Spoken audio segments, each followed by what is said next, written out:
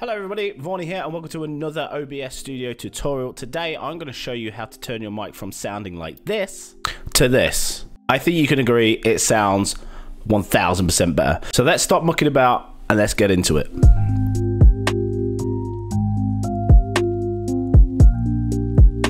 Okay.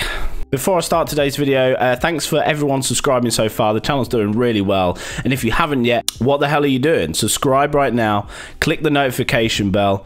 Make sure you follow me on my socials. Scroll down. They're all down below. Links below. My Twitter, my Discord, my Instagram. Click or tap all the links down below before you start this video. And if you are enjoying my content, hit that like button as well. It really helps out the channel. Right, let's crack on. Straight off the bat, you don't need a really expensive setup to get high quality audio. There's things you can do to make your audio quality sound 1,000 times better. Straight off the bat, let's talk about things you can do right now without any settings, without any tweaks, that can already get you off to a great start. First and foremost, project your voice.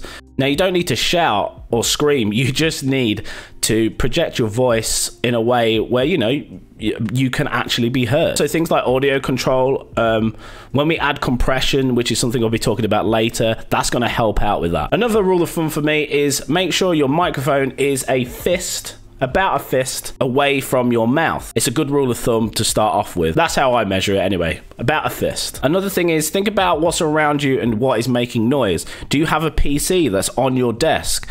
I highly recommend you put your PC, if you can, below you by your side so you don't get that fan noise, any kind of noise when your CPU or your graphics card ramps up, just to ensure it's not being picked up by the mic. Another thing to think about is a fan. Now, I know a lot of you have fans. I have a fan. Make sure it's not too loud, or maybe you don't have it on the highest setting or something like that. Just things to think about what is going on around you. Again, something like a noise gate, which I will be showing you later, is going to help a lot with this. Another thing is a pop filter. As you can see on my microphone, I have a pop filter. They're really cheap to pick up from Amazon. And what a pop filter does, it filters out any of those harsh P's, S's, T's. So it just filters those out so it's not harsh for the ears. Now we got that out of the way, let's talk about microphones I have actually used in the past. Now, I used to use this Shure SV100. This is what's known as a dynamic microphone. This is great for cutting any background audio noise out. There's a reason why singers use this on stage. It's so they can sing into the mic and, hardly any background noise is picked up, like the drums, guitar, etc. like that. Now, this thing is great for cutting out background sounds, but one of its downfalls is you have to get really close to it or ramp up the volume if you want to be quite far away. And normally it tends to be plugged into a mixer. I don't think you can get these in USB form. Hold on. USB dynamic microphone. I don't think you get these in USB form. I could be wrong. Another microphone I've used is this Blue Yeti. It's a fantastic microphone and it's reasonably priced as well. This is what's known as a condenser microphone. It does pick up more background noise. One of the pros of this microphone, and like any other condenser microphone, is that you can actually be quite far away for it to, pick up sound. But you do pick up a fair bit of background noise. But on the back of this one, you actually have a dial which controls the direction of where the microphone actually is being picked up from, which is a great plus on this microphone. And this thing plugs straight into USB. It's plug and play. I do recommend you download the drivers though. Which brings me to my own microphone that I use now, which is the Audio-Technica AT2020. Yeah, the Audio-Technica AT2020. This microphone is better quality than this one, and for me, this plugs into a mixer. Now, you can get this into USB form, which brings me on to my other point, which is USB mixers. Now, I used a Behringer mixer in the past. This one is a Yamaha MG10XU, which is much higher quality in my opinion than the Behringer. The build quality is fantastic. And one of the pros of using a mixer is, for me at least anyway, is that you can actually physically turn the dials and you can get better audio control. Now, understand, it's a bit pricey to start getting a mixer and a microphone, but you don't need a mixer at all. You can just get a straight plug and play USB microphone. Again, this is a little bit more priced than the Blue Yeti, but it's worth it in my opinion. And hey, if you've got cash to literally throw at a microphone, get the Shure SM7B. I haven't had that microphone yet, but it's literally, I've heard so many good reviews and it's such a dream microphone. One day I will own that microphone. Like I said though, you don't need a mixer. You literally can buy a USB plug and play microphone if you don't have the cash to spend. The settings I'm about to show you are going to definitely help you get better audio quality from your microphone. So let's dive into OBS and look at the settings we can use to get that perfect microphone sound. So as you can tell, I've reset my microphone. It doesn't sound as good as it was, but I want to show you guys step by step so you can hear what's actually going on when I apply these effects. Now, I'm going to give you a brief explanation of these effects as I apply them to help you understand what it's actually doing to your sound. So let's go ahead. We've got OBS open right here. Let's start at the very base settings. So we go to click settings over here. We go to audio. So now I'm just going to disable. So basically, start off with your desktop audio. Make sure you choose your default audio, whether it be, the most common is this Realtek speakers which everybody uses. I use Voice Meter Banana. Voice Meter Banana is a whole different ball game, and I will do a tutorial separately for that. So once we've got our desktop audio sorted down here, go to the first mic auxiliary and choose your microphone. Mine is the MGXU here, which is my Yamaha mixer. Yours again might be a plug and play USB microphone. Just make sure you have that one selected. Important note, install the goddamn drivers. Right, so let's go ahead and click apply. Then click OK, and as soon as you've done that, you'll see in your audio mix down here, you'll have your microphone all being well, and it's turned on and it's working. You could see a signals coming through here. Now, my signal's quite low. It sits around in the green area. A good area is just below the red here, and in the orange is perfect. We're going to keep looking back at this audio level to get our settings really nailed in. A little tip I'm going to show you here is so you can hear back what you're actually doing to your sound. Right-click the microphone mixer bar button here. Go to advanced audio properties. Now, for me, this is very important to actually monitor your sound. So go to your microphone over here, mic, aux, and click this drop-down menu and click monitor only mute output.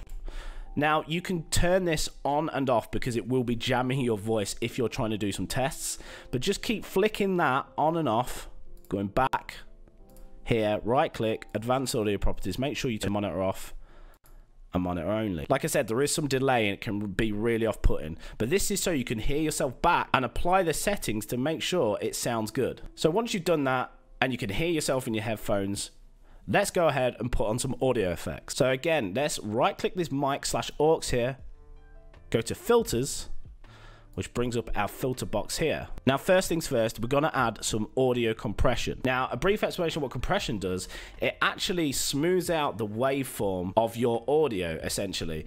So if you've got things that are too high, it brings those down. If you've got things that are sounding too quiet, too low, it actually brings those up to make it a more even sound. That's audio compression in a nutshell, but it's much more complicated and convoluted than that. Anyway, let's add a compressor. So right click anywhere in this gray area, click add, or click the plus button down here, does the same thing. Click plus, compressor, leave it named as compressor, click OK. Rule of thumb is ratio for vocals 3:1 is a good starting point. I'm not going to touch the ratio, I'm going to leave it at 3:1. The ratio in compression is very complicated, I'm not even going to dive into that. Now the threshold, I am going to look at my bar down here and I'm well over minus 30 decibels. So I'm going to tell the compressor to kick in at around minus 30, which is a good point for me. The attack is the amount of time it takes for the compressor to kick in.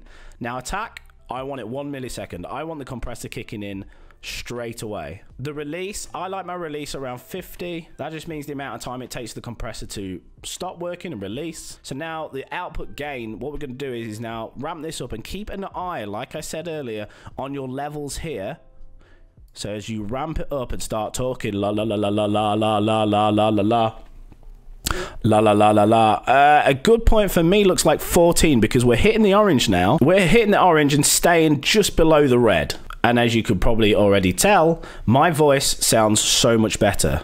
Again, like we said, we're bringing those quiet parts louder, we're bringing those louder parts quieter to make the sound more compressed and more even. And it makes it sound a little bit thicker as well, just sounds nicer. Again, like I said earlier, when you are projecting your voice, even when you whisper, it kind of makes it the same level. Bear in mind, you'll be also picking things up in the background a little bit more. This is where we add a noise gate to help negate that. So a noise gate, what that essentially is like it says on the tin, it's a gate that lets noise in at a certain decibel, then closes again when it gets below that decibel range. So as you can see, my audio mixer, even when I'm not talking, still picking up lots of background sound.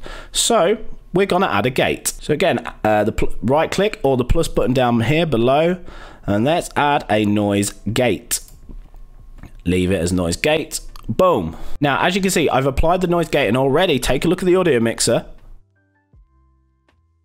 See how it dips to nothing? So now we're going to tweak these settings to get it sounding how I want it to sound and closing it off where I want it to close off. So if I continue talking right now, I am well above minus 20 decibels. A safe option for me for the open threshold, remember the open threshold is when you open the gates. So minus 20 decibels is good for me. Your mileage may vary. A rule of thumb as well for the close threshold, keep this -5 or -10 within those ranges and keep sliding those two sliders together as such. But always keep that close threshold as a rule of thumb, -5 or -10 below what your open threshold is. So I'm going to stick with -20, -30. Now, if I was to move this open threshold up, you will see that it cuts out my voice completely. So you've got to get this right.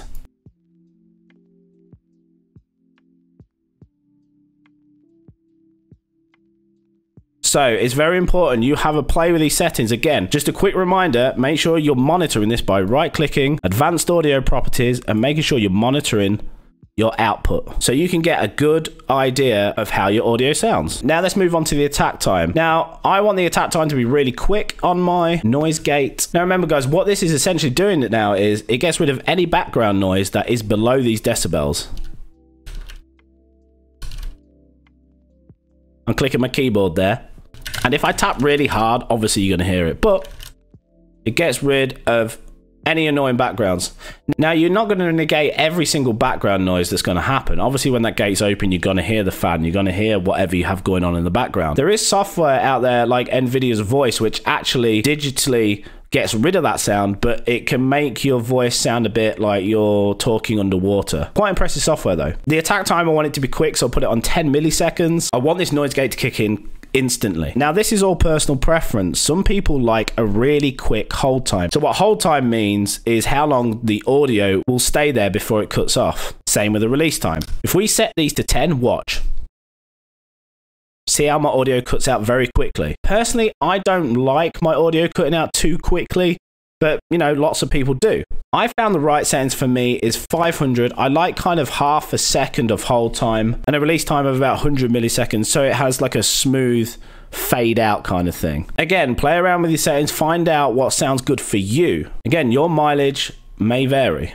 And for me, that is pretty much perfect. I like the way it sounds, makes your voice sound fuller. It essentially gets rid of any background noise while you're not talking. And I think audio quality for me comes over visual quality because there's nothing more annoying than someone being too quiet or too loud or just hearing random noises in the background. It can really put people off your content and your streams. Anyway guys, that's it for this video. I hope this helped you out, and if it did, hit that like button, hit that subscribe button, ring the bell for any notifications on my new videos coming out.